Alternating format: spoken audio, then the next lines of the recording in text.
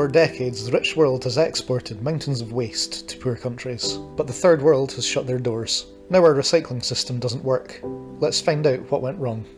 Recycling plants in the rich world separate out the most valuable components, like bottles, cardboard, cans and tins, from recycled waste. The rest of the waste that was less valuable was too expensive to process in the West due to high labour costs. So the idea was that third world countries with low labour costs could turn waste products like plastic packaging into consumer products, like plastic bags. In theory, it was a win-win situation, creating jobs abroad and allowing the rich world to get rid of their waste in what was claimed was an environmentally friendly way. About half of the paper and 2/3 of the plastic waste in the UK is shipped across the globe in container ships and sent to places like Asia for processing. That was, until the start of 2018, how it worked.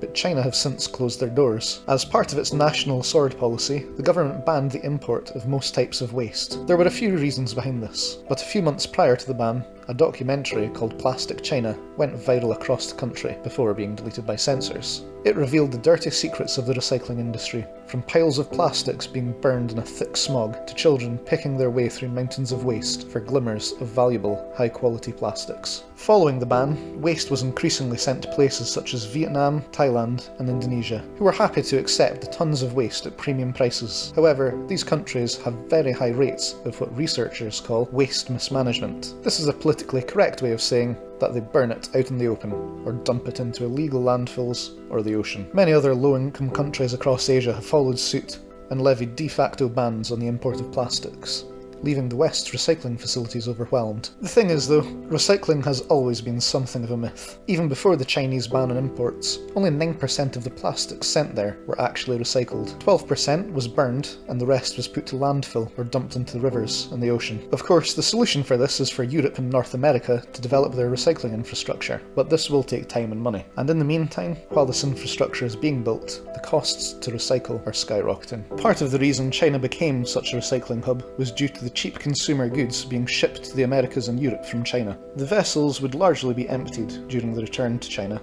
so filling the ships with recycling on return was cheap and made good business sense. And now that it's becoming more expensive to recycle, recycled plastics are becoming more expensive than virgin plastics, which only makes the problem worse, as it is no longer commercially viable to recycle these materials. So what's being done whilst the infrastructure is being built across Europe and North America? One of the leading solutions is also one of the least popular: incineration. Power plants that burn waste products are on the rise in the UK, with 11 million tonnes being burned to produce electricity. Before the China ban, the incinerators only burned around 665,000 tonnes. These plants are unpopular with environmentalists, and recent studies have shown that even state-of-the-art facilities with extensive filtering still emit harmful dioxins to the surrounding area. So what else can be done? Governments have been taking action, including the EU, who have imposed bans on single-use plastics. The UK also plans on levying a tax on manufacturers who don't make their packaging easy to recycle. Norway has also implemented a tax relief scheme for companies that ensure their products are recyclable. But until the rich world fully develops its own infrastructure to deal with waste,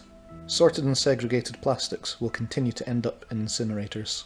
If you liked the video, please give it a like and subscribe to our channel for more.